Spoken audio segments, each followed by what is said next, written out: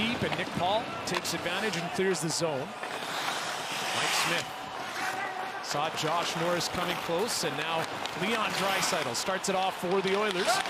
Enters the zone with speed all the way to the net, and he scores! What a play! What a goal! Leon Draisaitl!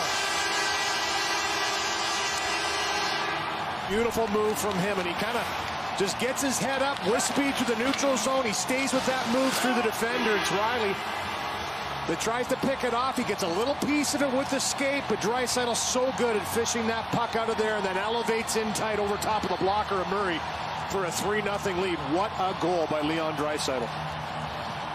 You could tell with the speed that he entered the zone with.